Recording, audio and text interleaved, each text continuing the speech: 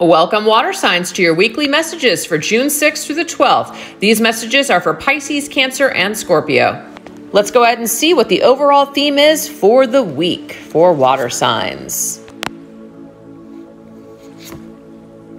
We have enamored love potion with temperance, restoration. Temperance is connected to the sign of Sagittarius. It could be that some of you guys are dreaming of a Sagittarius, or you're wanting to reconcile with someone. You're really enamored with this. Maybe even feel like you're under some kind of temporary spell. All right, let's go ahead and get some charms on the situation. What do we need to know? All right, guys, we're going to start off in the house of romance, potential love interest and spouses. We have the skull, cross, and bones, which means caution. We also have the dice, which is number 1. So I almost feel like Spirit's saying, first off, be very cautious when it comes to potential love interest. You might be very enamored with someone, really taken with them. But the temperance means take it slow. So we're being cautioned right off the bat to take something slow. Let something digest. Take small steps. Try not to rush anything. Because if you do this, it looks like it could turn out disastrous.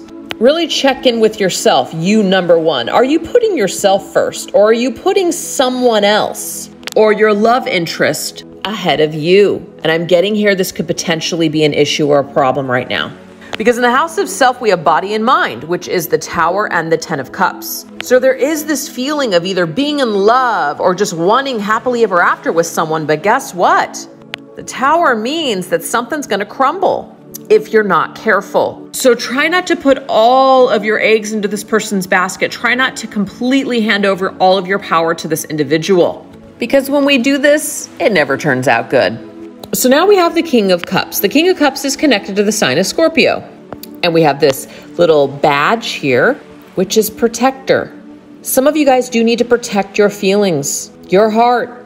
We do have the caution here. But I'm also getting that there might be somebody around you, because this is in your friends and support system, like a counselor or a good friend that can give you some great advice. So if you find yourself slipping away, floating around in a dreamland, really try to check in with your family and friends. Ask for their opinion, because I feel like it will be really grounding for you. People are here to protect you and support you, so that way you don't lose yourself. People want to see you happy. So even if you don't necessarily like their advice or opinions, I'm getting here, you need to take it.